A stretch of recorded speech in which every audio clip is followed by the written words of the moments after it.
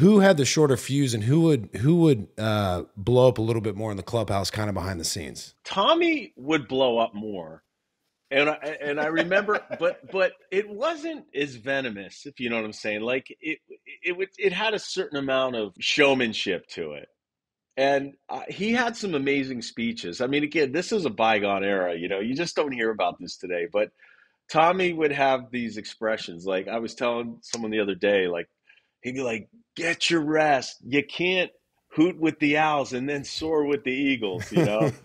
And he would, and other things that I can't say, obviously, that are very, very salty. But Bobby Valentine had one of these really amazing speeches. I think we were playing St. Louis and they beat us and they hit a couple of our guys and they slid hard. And he gave this speech that I was just like, he goes, "Let's put their guy in the bullpen and let's."